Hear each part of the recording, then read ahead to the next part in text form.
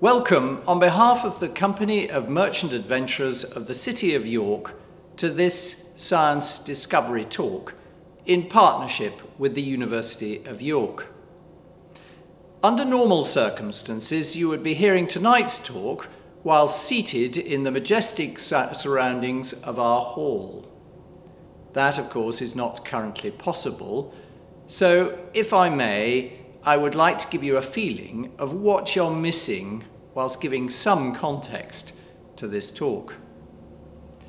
As you will be aware, its subject is the future of our oceans. The relationship for this company with the sea has always been a very important one.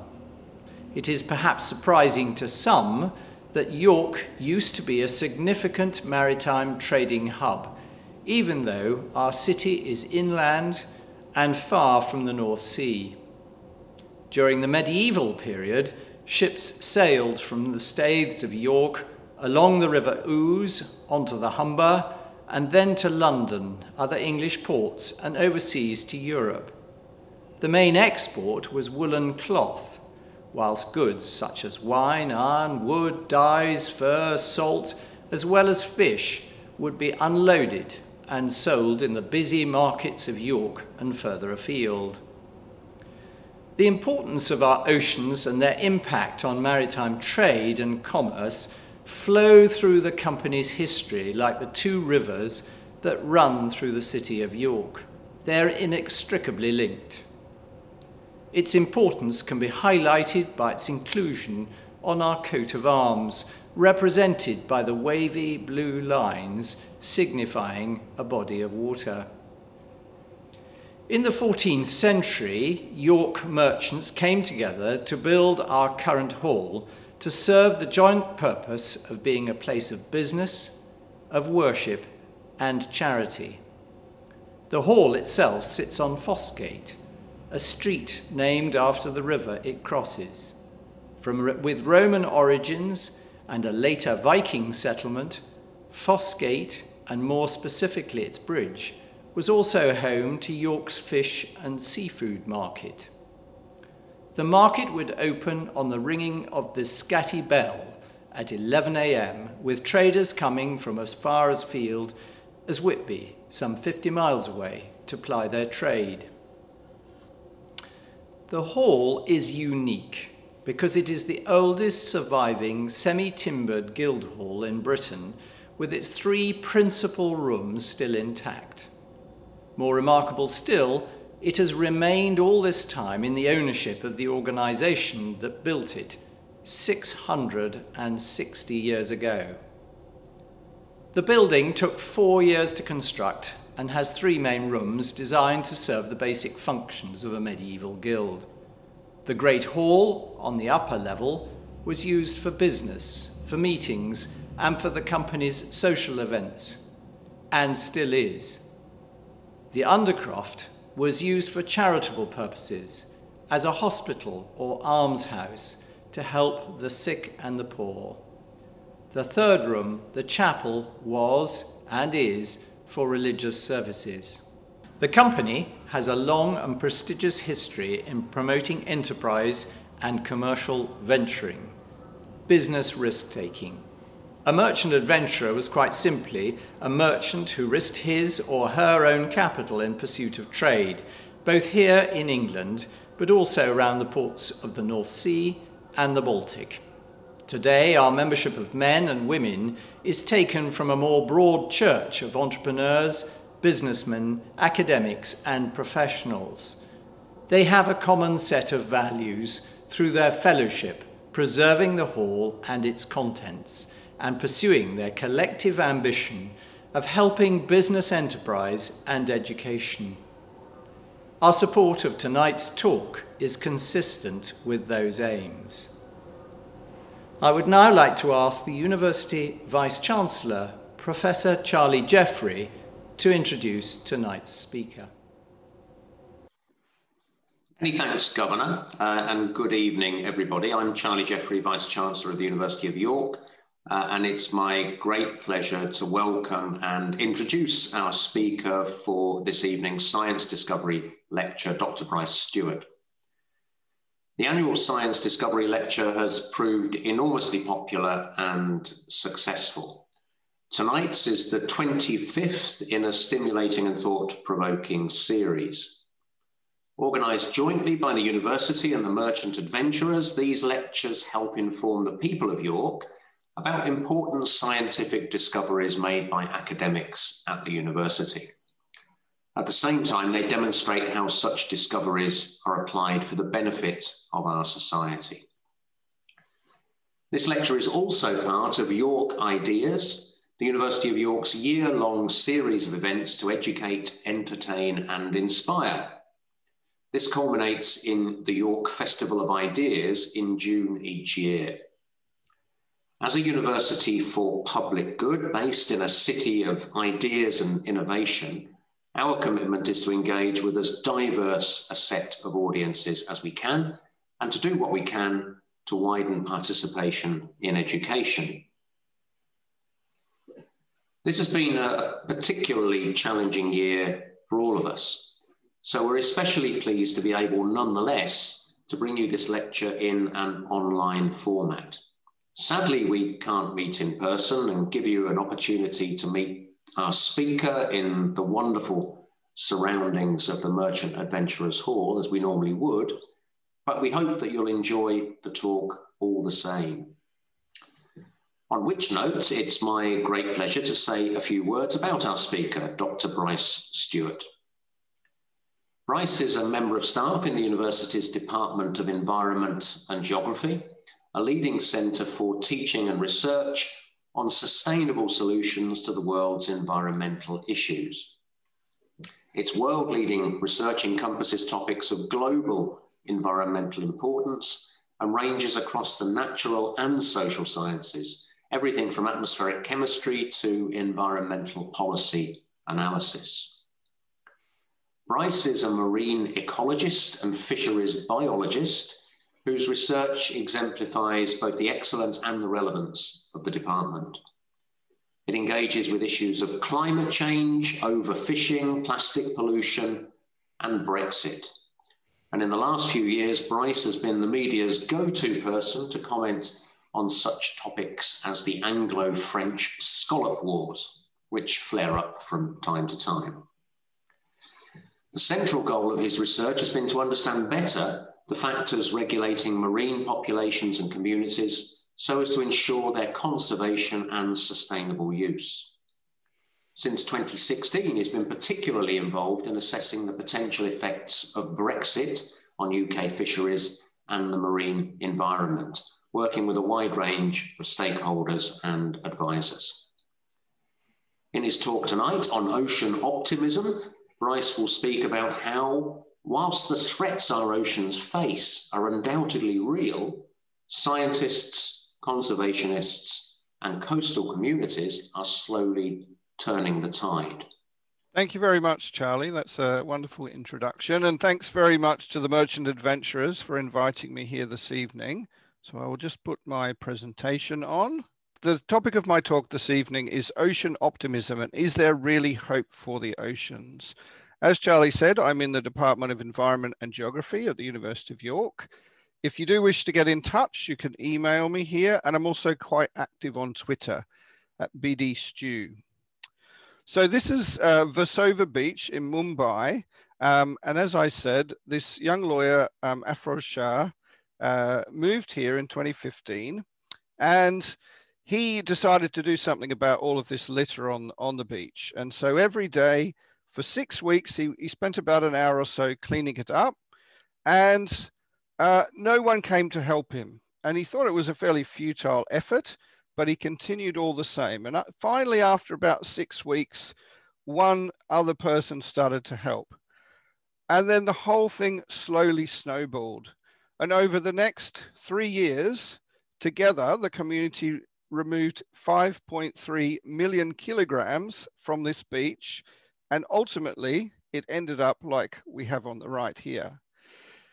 And what's even better than that is after those 3 years and that big cleanup of the litter, For the first time in over 20 years, olive ridley sea turtles nested on this beach and 80 hatchlings were seen. So I just wanted to tell you that story just to show how the efforts of one person can really make a difference to the future of our oceans.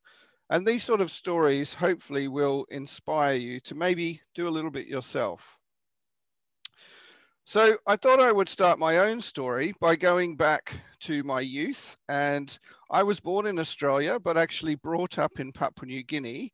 And these words here are in Tokpisin, which is the language of New Guinea. It basically means, a long time ago in a galaxy far, far away. You may be able to recognize this young chap here. I was a little slimmer in those days. And I had a fabulous upbringing, doing all sorts of things to do with the ocean, sailing, fishing, snorkeling, and scuba diving. And I really developed a deep love of the ocean in those days. And my dad said to me, what do you want to do when you grow up? And I said, I want to be a professional holiday man. And he said, well, that's not really a job, but you do love the sea. So maybe you could be a marine biologist. And that was it. I was hooked and I was determined. And yeah, fortunately, I was able to make that dream a reality. However, the ocean is not quite what it was, even from when I was growing up. There's been, unfortunately, a huge amount of negative effects because of human activity. So in terms of fishing, for example, we now know that about a third of fish stocks around the world are overexploited, and over 60% are at their maximum capacity, being fished at their maximum capacity. We've lost a lot of the world's large predatory fish. So these are things like marlin and tuna, large cod, all of that sort of type of species have disappeared in the last 50 years. There's high levels of bycatch, like we see here, and habitat disturbance from bottom-towed fishing gear. And as a result, food webs are being disrupted, and that's having effects right across marine communities. So the question is, how will these already stressed out ecosystems cope with ongoing threats from things like climate change and ocean acidification, and of course, growing human populations? So ocean warming, as we know, is a huge issue, not just the sort of steady increase, but something that's becoming even more of a problem are these extreme events, heat waves, which, for example, destroyed large parts of the Great Barrier Reef over the last 5 or 6 years. We've also got the issue of ocean acidification. And for those not familiar, this is also caused by carbon dioxide. But a lot of the carbon dioxide which heats the atmosphere is also absorbed by the ocean. And that is making the ocean more acidic. And that causes problems for all sorts of things that form calcium structures, like corals, like many shellfish, and even quite a lot of plankton. And then, of course, there's plastic pollution. So I think many people now, a lot more than there maybe was in the past, familiar with this issue of plastic pollution, thanks to the efforts of many people, but especially the wonderful David Attenborough. And, unfortunately, I've seen a lot of this firsthand from my time, spending a lot of time at sea and by the sea. This photo here of mine was actually taken in the Seychelles. It was interesting to note that it looks like I have the same bottle that David Attenborough found on the Great Barrier Reef. Probably not the exact same one, but it shows how ubiquitous these things are. Unfortunately, plastic pollution can cause some fairly terrible things. This is a photo taken on the coast just down from York, and this is a seal that's been tangled in a fishing net. So it is a really ongoing problem. The Alan MacArthur Foundation has done some research into this and said by the year 2050, there'll be more plastic than fish in the oceans. So it's definitely worth keeping an eye out for plastic pollution. That is a real photo. I found that plastic eye on the beach in southern England. Yeah, keeping an eye out for plastic pollution whenever you're out by the sea and cleaning it up as best you can. So the ocean faces many challenges, but it's also really important to us. It provides more than half of the oxygen that we breathe. It provides global routes for shipping, as we heard in the introduction. It provides a huge amount of well-being, what's called blue mind, but of course it also provides a lot of food. And so we need our fisheries. In fact, fish provides over 3 billion people with over 20% of their daily protein needs. That's, not far short of half of the world's population. Just in the UK, our fish landings are worth, at first sale, almost £1 billion per annum.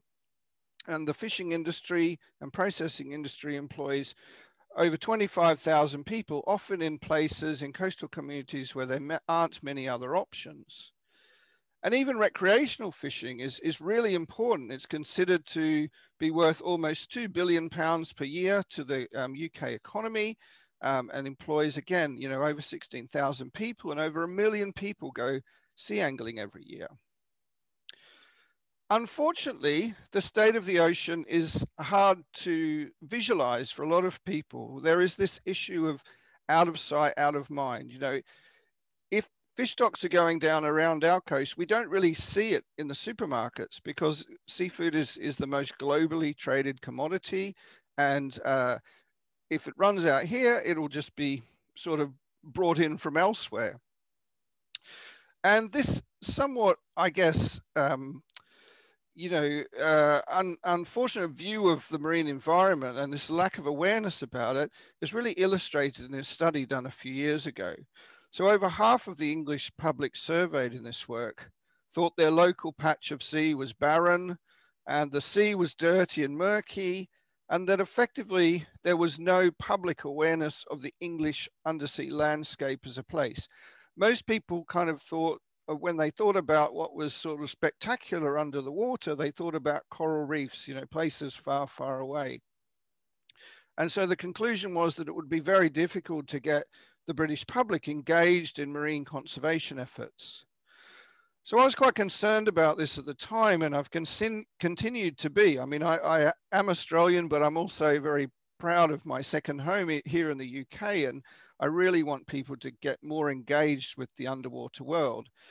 So when I was first putting this talk together, I put a call out on Twitter for pictures of the British underwater landscape and species to try and inspire people.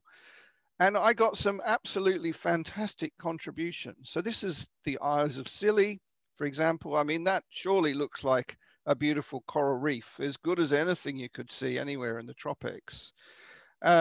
Some wonderful other species, some cuttlefish. This is from down on the south coast of England. Tom pot blenny. We have a wrasse here, for example. And lots of other wonderful photos came flooding in. This is a cowrie. Again, most people think this is a tropical species, but we indeed have a species here in the UK. And on it goes. We have the fireworks anemone, hermit crabs, octopus, even a place which most people probably think of, only in the fish and chip shop or in the supermarket, is actually a beautiful species underwater. This is something a little bit different that was sent to me. Just sort of shows how amazing marine creatures are. This is actually the same individual half an hour later. So this crab has molted. That's its original shell.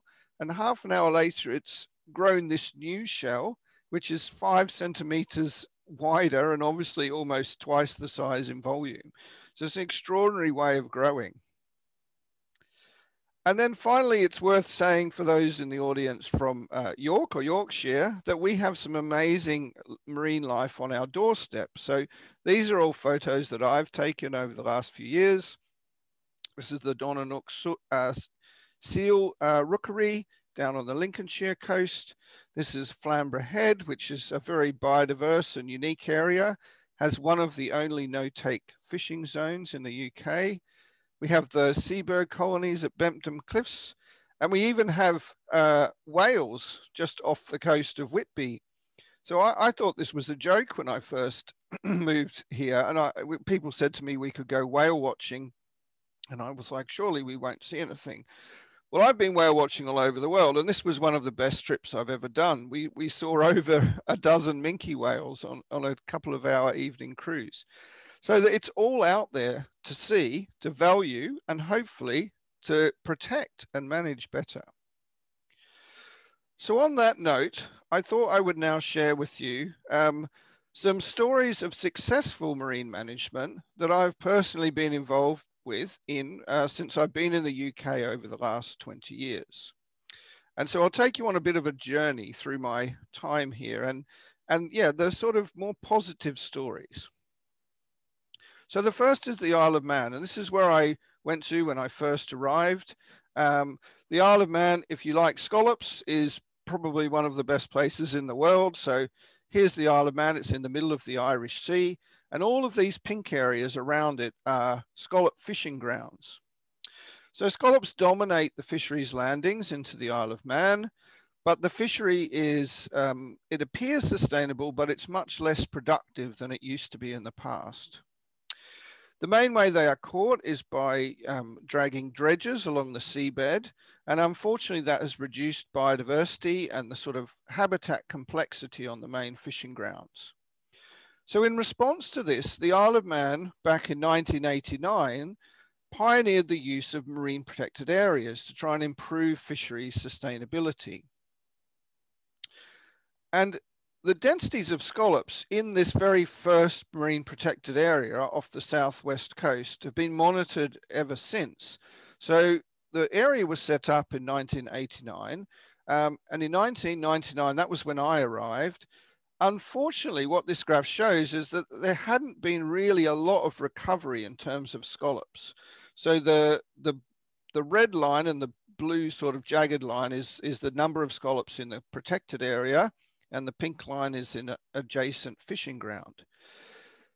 So I was sort of just out of my PhD, and I was asked to investigate this and see what could be done to improve the situation.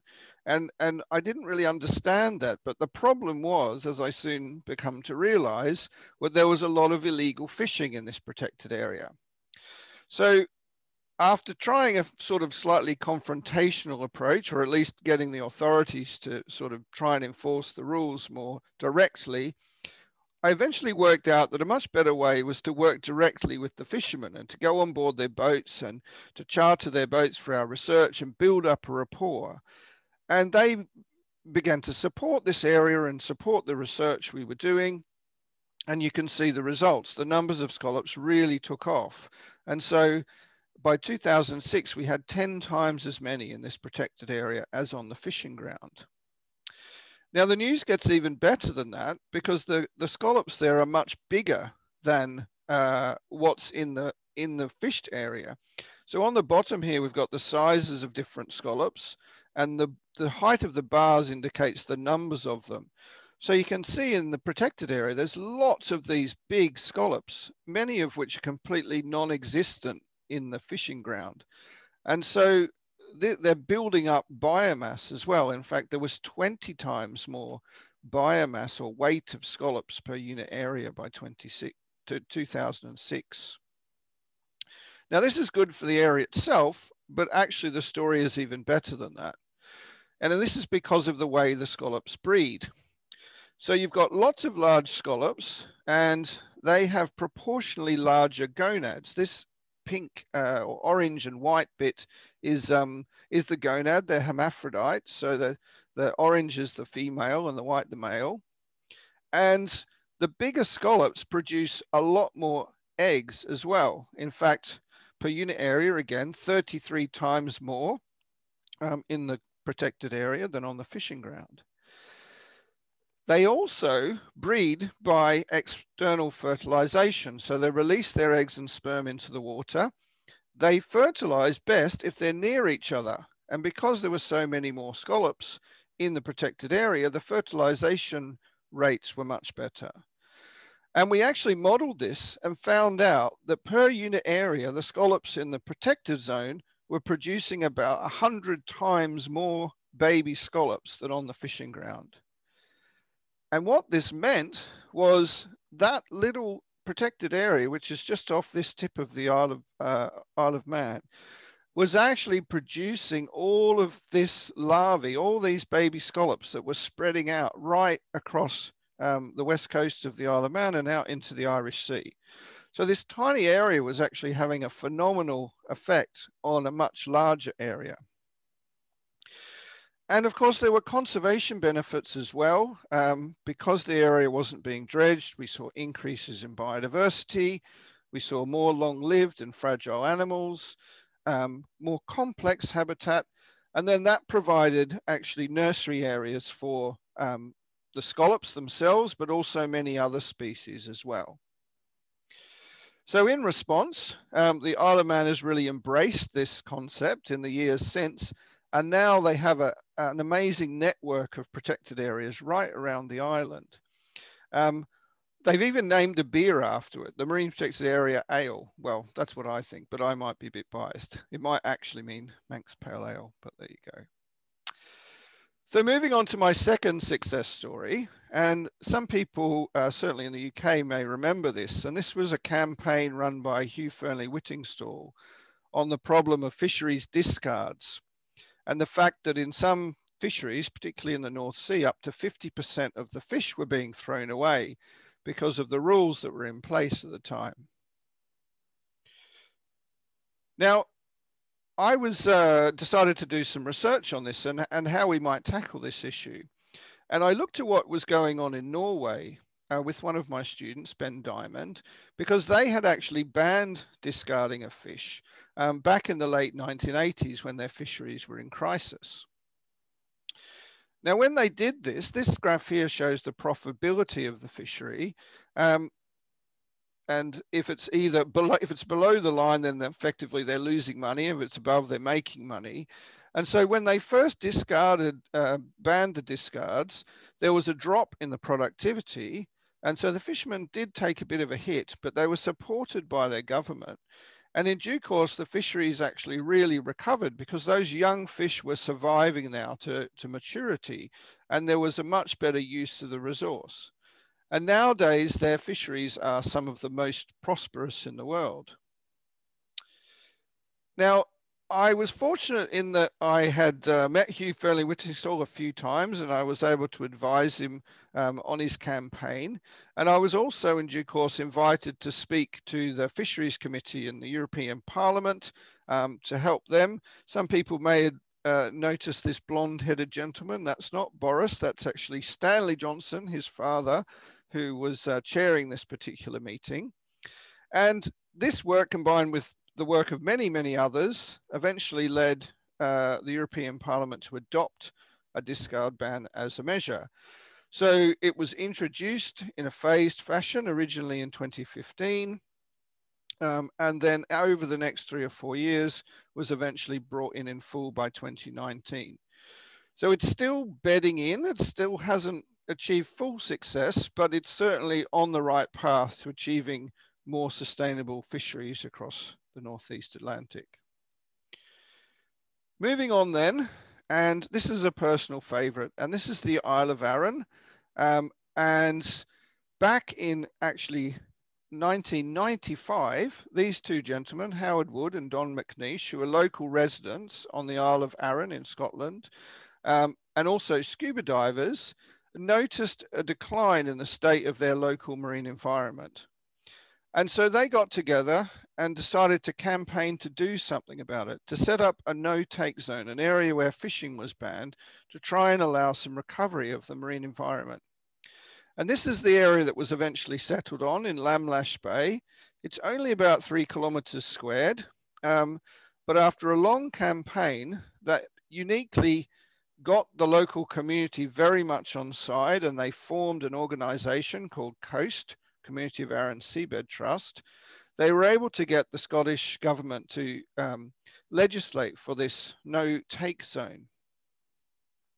Now, I first met Howard and Don back in 2003, and I helped them with their campaign. But then after the area was actually designated, Howard got in touch and he said, look, no one's really monitoring this area, monitoring the recovery. So I had a very keen young student, Lee Howarth, MSc student, who wanted to do some scuba diving work in the UK. And so I sent him up there And Lee and Howard did the first proper survey of this zone. And one of the first things they noticed was even after a couple of years, the seabed was really recovering inside the no-take zone. And there were lots of these baby scallops growing on all the algae and the other species that had started to recover on the seabed. Now, these things are tiny. They're only about the size of a penny, but obviously they grow up into an important commercial species. So on the back of this early work, the community of Arran campaigned for a much larger protected area, which eventually was designated in 2014 and then protected in a sort of zoned approach in 2016. So there's no scallop dredging allowed anywhere in the area. The green areas can be trawled under certain conditions, but then all the yellow hatched area, there's no gear that's allowed to be towed on the seabed, only fishing with pots for crabs and lobsters and diving if people want to do that. It wasn't easy, and I think it's fair to say that not everyone was a fan. So clearly, you know, the people who previously had scallop dredged in this area weren't quite so happy, but an objection was raised in the Scottish Parliament, and there was a vote to decide whether or not to go ahead with this protection. And as you can see, things got fairly heated. But in the end, the committee voted to uphold the management regime. And that is what's gone forward, you know, largely on the weight of the community support, of the support from the local community. So we've continued to monitor this area. You don't need to sort of read all of these figures, but just to say there's lots of numbers here. We've done lots of different types of surveys, and overall the recovery has been very positive. So I'll show you a few more details. And the first one again is with the scallops. So again, we saw a slow recovery from 2010 to 2013. There wasn't much difference between the no-take zone, the protected area, and the area that was still fished. But in 2019, we saw a huge increase when we went back after a few years. And in fact, the numbers of scallops now are about 4 times higher than what they were when the area was first protected. In 2019, we also surveyed some areas in what we call the fire control, which was the more recently protected zone, and then some areas that were still open to fishing. And again, we can see that the mean density of scallops is much, much higher in the area that's well protected compared to the fishing ground. In the wider area, that much bigger new protected area, we looked at 2 different types of scallops, queens and kings, and the kings have done really well. In just a few years of protection, they've increased 6-fold. So it just really shows the incredible ability for species to recover. But the fact that not all of them recover, you know, these things are complicated. In terms of the seabed, we've also done a lot of analysis of images of the seabed and video and things like that. And to sort of put it simply, we've analyzed something like 44 different indices of recovery. 36 of them were higher in the protected area compared to the area that was still fished. We saw more juvenile cod and overall an increase in biodiversity of 80%. We've also separately worked with local fishermen to monitor things like the crabs and lobsters. And you can see this beast here is, you know, one of the prime specimens in the protected area, and the numbers of lobsters in the protected zone again are much, much higher than elsewhere.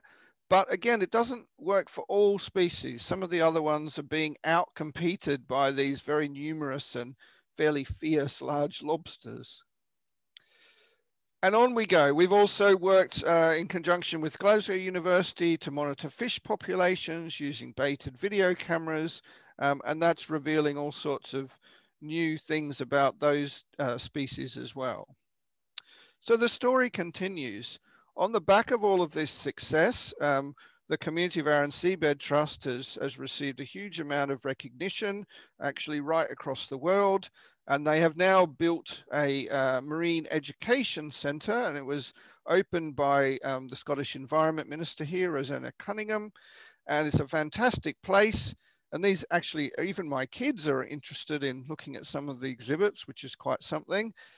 And not only that, it's inspired a network of other communities around Scotland, the Coastal Communities Network. There's now 15 different groups illustrated by these dots who are trying to do similar things to what happened on the Isle of Arran.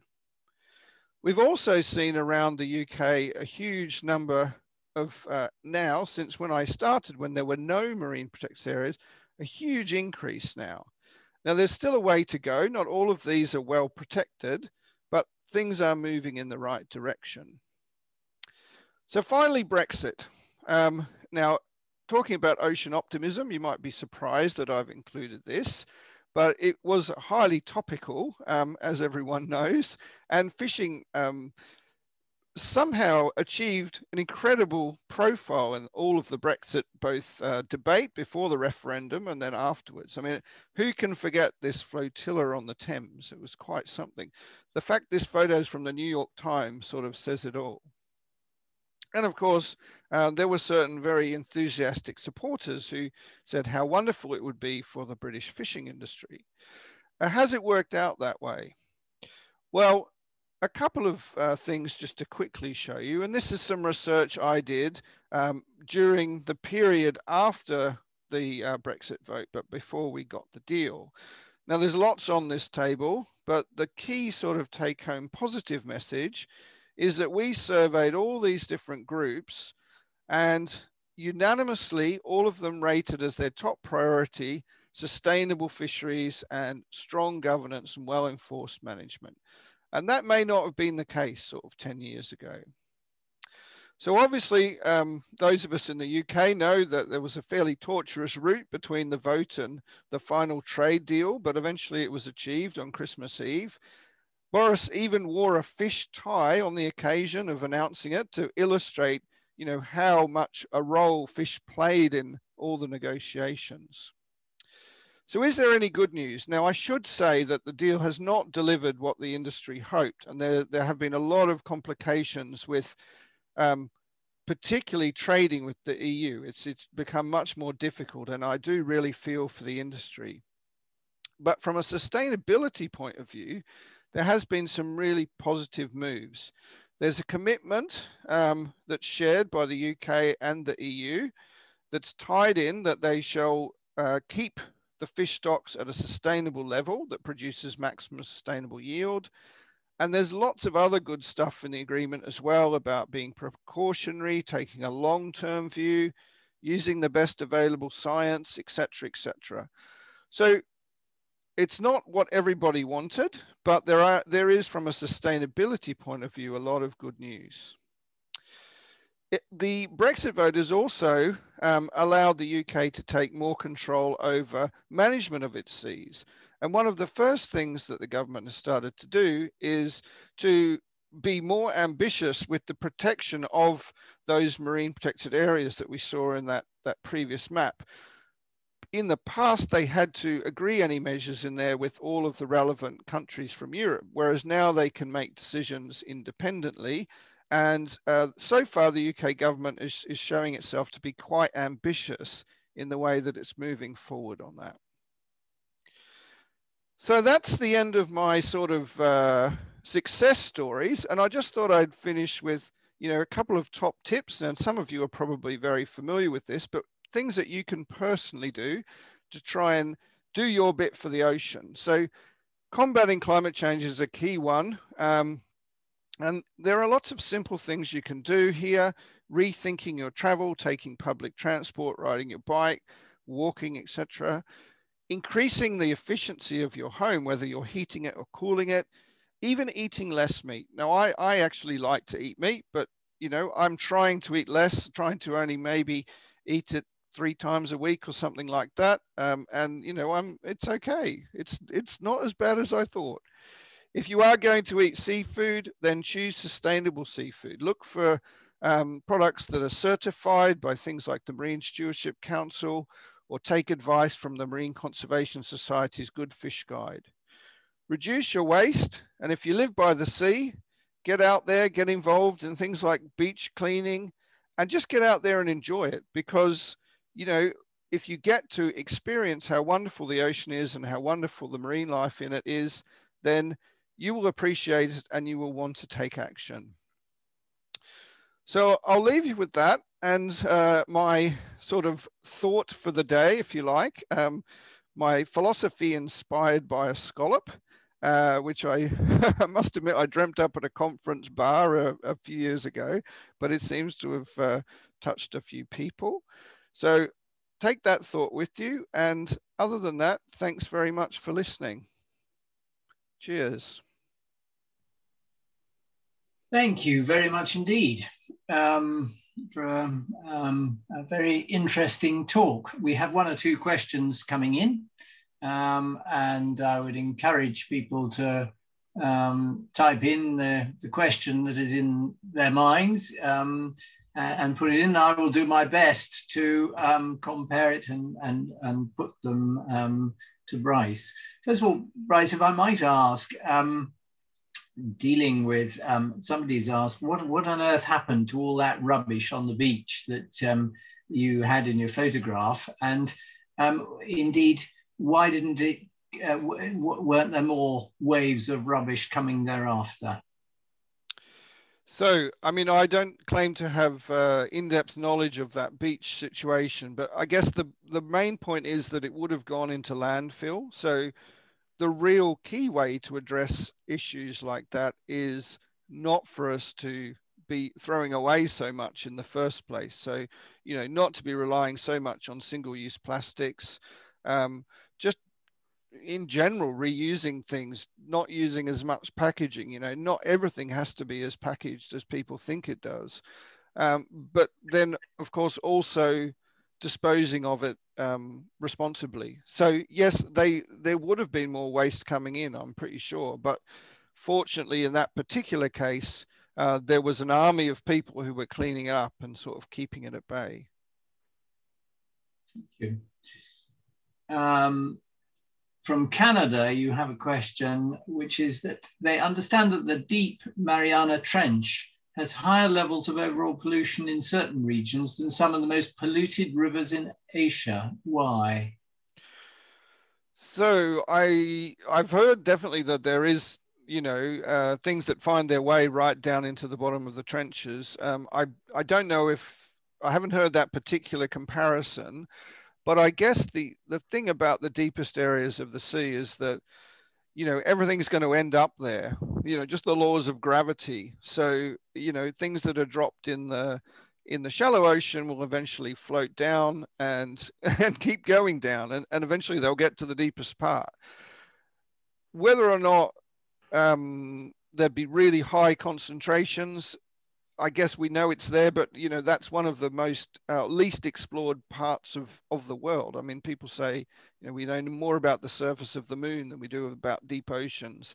So I think there's still a lot to learn about what's down there. But the fact that there is, you know, there's plastic pollution we know in the deep sea is a sad indictment of our times, really. Yeah. Thank you. Fascinated by your description of scallops and scallop fishing. Is there another method that fishermen can use to collect scallops instead of dredging, as that method produces high amounts of underwater noise and impacts the marine ecosystems that live on the seabed? Yeah, so there are other methods. Other places, or even in the UK to an extent, there's scuba diving for scallops, which has a much lower impact. The challenge, I guess, is a lot of the areas around the UK where scallops occur are too deep for scuba diving, and the sort of volumes that you can produce are much lower. So there is a big demand for scallops. People may be surprised to learn scallop fishing is the most valuable of all fisheries in England and third most valuable in the UK overall. So it's an important industry. But another way is aquaculture. So actually in China and Japan, And even in Chile as well, they're very, very successful with growing scallops in suspended culture, in nets and on lines. And that is actually a great way forward, because obviously you have fairly limited impact on the environment. But the scallops themselves actually filter the water, so they take excess nutrients out of the water, and they even absorb carbon. So they act as something like a carbon sink and make something of a contribution to tackling climate change as well.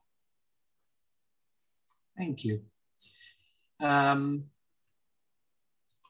James and Joanna Finley have asked, do you have any comment to make on the effects of commercial salmon farming on the wild North Atlantic salmon? Yeah, salmon farming is something of a controversial industry, and there definitely have been some negative effects. Salmon farming can, I guess, in terms of wild salmon, be a problem when the farm salmon escape, and then they can spread diseases to the wild stocks. And also if they interbreed with them, they can reduce the genetic diversity, because farm salmon are selectively bred, and so they're quite genetically similar to one another. And so when they interbreed with wild stocks, they can cause problems. There can also be localized pollution from salmon farming and use of chemicals like antibiotics that can cause problems as well. So, you know, there's quite a lot of research out there indicating now that salmon farming in the UK needs to address a number of the issues that it's caused. And so I'm hoping that that will be the case. Thank you. Can aquaculture help to meet the demand for seafood without damaging the oceans further? Yeah, so that's a really good question. And the honest answer is that it has to, because even if we sort of maximize the efficiency of our management of wild fisheries, they can't produce that much more than they already are. Because like I said, most fisheries are already being exploited at maximum capacity or even overfished. So even if we really got everything going well, we might produce another 5 or 10% more fish, but that would be probably it. So with a growing global population, we need to turn to aquaculture more. And there are ways forward to make it better. We can tighten up some of the existing things that we're doing. We can do more shellfish farming, like I said, with the scallops, that actually has a net positive effect on the environment. We can start farming things like seaweed, or what they call multi-trophic farming. So you set up almost mini ecosystems. So you don't just farm one species, you farm other things at the same time that clean up the waste of maybe the salmon farming. And then you can also, what's becoming more popular is to move salmon farming and other species on land. And so you actually remove the issue of pollutants going out into the sea and diseases being spread and things like that. So there's no one simple solution, but there's a lot of different ways that we could improve aquaculture. And that's really what we're going to have to do to meet the demands of the growing global human population. Do you have any view on chemical pharmaceutical pollution in oceans, and particularly its potential impact on reproductive biology? And connected to that, are you worried about plastic microparticles in the future and their effect on fish stocks? So the pharmaceutical pollution, I mean, we know that it's a problem in certain areas. It's not really my area of key expertise, but we know that certain rivers have very, very high levels of pharmaceuticals, for example. In some parts of the world, you know, there's more pharmaceuticals in the rivers than you would get if you took antibiotics every day through a couple of pills. And so, of course, what's in rivers ends up in the sea. And so this can't be a good thing. And it is something that needs to be tackled at source. In terms of microplastics, they are, you know, a very insidious problem, because even all of the large plastic that goes into the ocean breaks down eventually into microplastics. And so we know that microplastics are everywhere in the ocean. And, you know, you can pretty much guarantee, if you dissect particularly things that feed on the seabed, things like, you know, prawns or bottom feeding fish, that they will have microplastics in their stomachs. What we don't really know yet is just how bad that is. You know, if they're just sort of inert particles that get passed out and sort of cycle around, or if they actually block stomachs and reduce the ability to feed, or indeed what they might also do is transmit chemical pollution as well, because plastic takes up certain toxins, and that, you know, that's a concern as well. So it's an ongoing field of research, very active ongoing field of research. And yeah, I don't really have all the answers. It would be better if they weren't there, though. You know, they're not a natural substance. So I guess that's the bottom line. We have a question from Joe Horsley. What percentage of the global catch is wasted and thrown away, and how do you stop that? Is there legislation in certain parts of the world? Yeah, so the estimates these days are, it's probably about 8 to 10% on average, but it's highly variable. So some fisheries, it's really high. Certain things like shrimp trawling in the tropics, for example, can have, you know, very, very high levels of bycatch, and a lot of that is thrown away.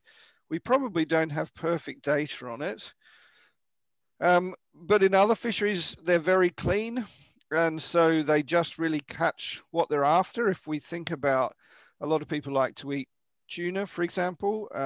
Pole and line caught tuna is very selective because they're literally just catching the tuna and nothing else. So there's a lot of variation. In other fisheries, not much is wasted, but that's not necessarily a good thing, because, you know, small fish and vulnerable species are being taken and eaten as well. And so that's not ideal either. So it's a really big issue. As to what to do about it, it's a matter of developing both selective gears and selective behavior. And there has been a huge amount of work on this. So I think one of the most successful adaptations has been a thing called a TED, which means turtle excluder device. And these are flaps that are put into trawl nets. And if a turtle is accidentally caught in the trawl net, it hits a grid that's in the net that allows the main catch of fish or prawns or whatever to go through, but it sort of shoots the turtle up and out an escape hatch. And these things are fantastically successful. And if a trawl net is fitted with a TED, it basically doesn't catch any turtles at all. So that's the sort of approaches that we need to be thinking about, you know, more of these technological innovations. Thank you. Bearing in mind that time is limited, I'm going to try rather ineptly to combine two questions the same. Peter has asked, why is seagrass in decline worldwide, and is it practical to plant seagrass? And Dennis Little has asked, what role does seaweed play in the health of the seas? What can we do about encouraging some of the natural organisms to help with the sea? Sure. So seagrass is a really, really important habitat. It provides a fantastic nursery area for many species, and particularly important commercial species like cod, for example. But possibly even more important, it absorbs huge amounts of carbon. So it's per unit area, it's something like 40 times more efficient at absorbing carbon than a rainforest, because it has very deep roots that bind the sediment together and store carbon. But as was noted, unfortunately, it's declined tremendously in many areas, not just the UK, but all over the world. Probably a range of issues, but maybe the worst one is siltation from coastal development, so dredging, for example, building things on land, damaging rivers so that more silt goes into the sea, but also just pollution from industry as well. And all of that is bad for seagrass. It's very sensitive to that sort of thing. It relies on light. And so when the water's dirty, it doesn't get enough light and it dies off. So that's been a real problem.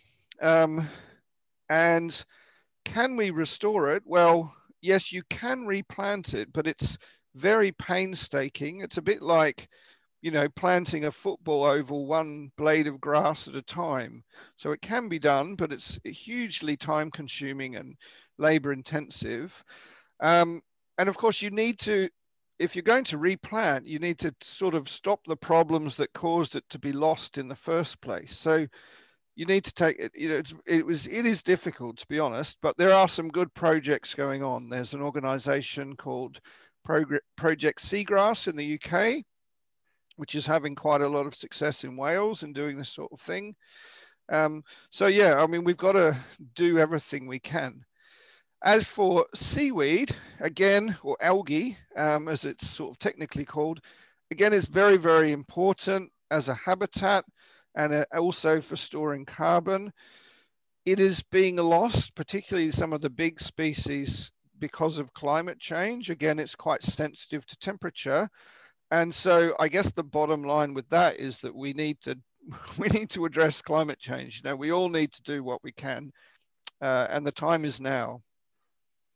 So building on that, and we won't spend too much longer, but why do you think marine conservation efforts on Arran gained such a high profile, and what do we learn from that for the future? Yeah, it is quite a remarkable story. So, I mean, Howard Wood, who was one of the founders of that organization, Coast, he was awarded an OBE in 2015, and he was also awarded the Goldman Environment Prize, which people may not be familiar with, but it's the largest grassroots environmental prize in the world. He was invited to the White House to meet President Obama. Unfortunately, Obama was called away at the last minute, but they also made a film about him with Robert Redford narrating and things like this. So he's become something of a celebrity. I think what it was the fact that it was just a couple of regular guys. Howard, it was a gardener. His friend Don was an engineer. But they were hugely, and still are hugely, passionate about the marine environment. And they managed to get their local community behind them. And I think that's the story that appealed to everybody. And so, even though initially they just got a small area of sea protected, it gained a huge amount of attention. And I guess more than anything, they provided inspiration. And they showed that, to sort of coin a phrase we used in the paper that summarized everything, marine conservation starts at home. Protect your local environment. And if everyone does that, then the world will be a better place. Thank you. Final question, which is centered around a specific question that somebody's asked. Will robotics have much impact on aquaculture? But perhaps broadening that a little more, what do you see as being the greatest hope for science and its over the next 10 years? What is most likely to have the most impact? Gosh, that's a big question. I think there's two answers. One is the fact that we are starting to recognize the real importance of interdisciplinary science and bringing together the sort of biological and the social sciences. So the management of marine environments is really about people. A lot of people, I'm a marine biologist, but I'm happy to admit that the biology will take care of itself if you can make sure that people are treating the marine environment with respect and using it sustainably. So we really need to embrace that side of things and to work for scientists, fishermen, conservationists, anglers, everyone to work much more closely together and build up trusting relationships. From a technological point of view, something that's really exciting has been the increased actual use of robotics and machine learning. And so we have the ability now to gather data at a scale that was previously thought impossible. And so we have now, for example, there's a thing called Argos floats, which are out there all over the world's oceans at the moment, 4,000 of them, collecting real-time data on things like temperature and pressure and salinity. And that is allowing us to forecast changes in ocean currents and the world's climate at a scale that was never thought possible. So use of that technology is really advancing the science base as well. So we need to bring all of that information and that science together with people, with the users of the marine environment, communicate it clearly and respectfully. And I think, you know, we can move forward from there. Thank you, Bryce. With any good talk, you have to cut it off at a moment when everybody is wanting more, and there are a lot more questions that people are asking. And to the people who are listening in the UK or worldwide, I'm terribly sorry if I haven't asked your question. I'm sure Bryce would be happy to do so afterwards by email. But thank you for asking them. There's a long list of them. To our audience as well, I would like to apologize that normally, if you were in the hall, I'd immediately invite you all down for a drink and some little sustenance with us. Of course, we can't do that, so that's rather sad. But hopefully we'll see you in York another time. To Bryce, on behalf of everybody who's been listening this evening and the Merchant Adventurers, thank you so much for a very topical, very interesting, very understandable talk.